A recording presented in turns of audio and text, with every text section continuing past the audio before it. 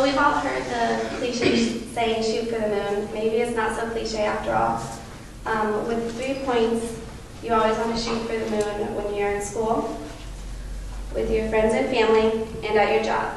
With your first main point at school, you always want to shoot for the moon because you want to get good grades and you want to excel in high school and make it to college.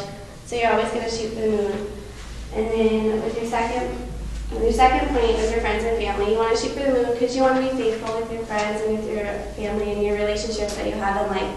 So you always want to shoot for the moon and just try and make it and not make anybody upset or hurt anybody's feelings.